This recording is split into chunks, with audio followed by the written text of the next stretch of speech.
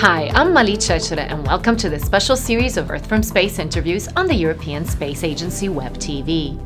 Thousands of people are currently debating possible political countermeasures to climate change at the COP21 summit in Paris.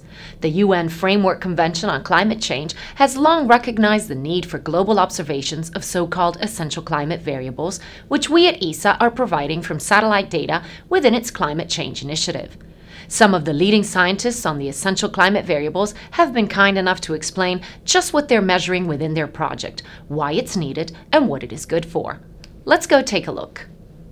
Yeah, soil moisture is very important because it influences many of the fluxes that are taking place at the land surface. It has an impact on the energy fluxes, it has an impact on water flux, it has an impact on carbon fluxes, and this is why it has an important role in the climate system.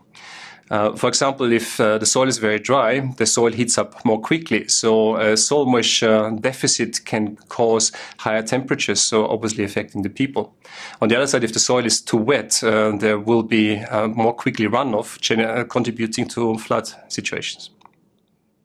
We are preparing a soil moisture data set. We are deriving a very long-term data record by fusing data from active and passive microwave remote sensing data. So we are combining data from about 15 satellites and merge them into one consistent and harmonized data set.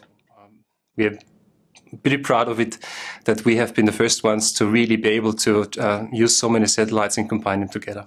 The challenges will be to integrate new satellites. There are experimental satellites that are pushing the technology to the upper limits to derive better accuracy soil moisture products and to integrate them with the existing data. That's one challenge on the one side.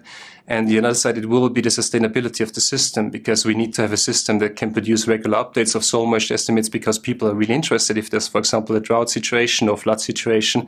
What does it mean for them, and to have these data as quickly as possible.